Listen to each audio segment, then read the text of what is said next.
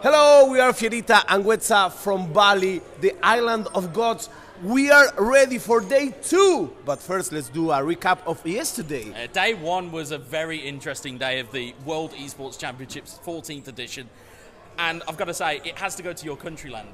Your homeland is where the best performance, I think, of the day came from. Ray Molina coming out of, I would say, obscurity. You know him far better than I do, but a fantastic performance against Senegal and completely upset the odds. Yes, he was really great. He's very well known in Argentina. He's an old schooler, but also had great expectation for Momo, which I later read in social media that he had 2 matches that he hated. Yeah. So let's see if he can recover from that.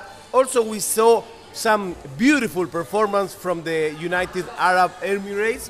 Yeah, amazing goals. Yeah, absolutely. I mean, Djibouti, God bless them, but they got absolutely hammered by the UAE. And of course, let's not forget Korea. In terms of Korea's performance, they were superb as well. Very cool, very calm, very collected, especially in this heat and these conditions. To keep your cool at that level, fantastic performance from him. Slovakia-Moldova, a great match. Yeah. Also, Iran was, for me, a surprise. The style of game, I liked it very much, how the player controlled every aspect of the game. Numerous goals, but nice gameplay, nice strategy. So basically, I think that we had a very good day 1. Yeah, we absolutely did. And of course, it was tied up by the Spain versus Thailand fixture at the end of the day. Which was like the main course. The cherry on top of the cake. It was fantastic to watch. And to see Jose come back in the second game after being beaten 2-1 in the first one.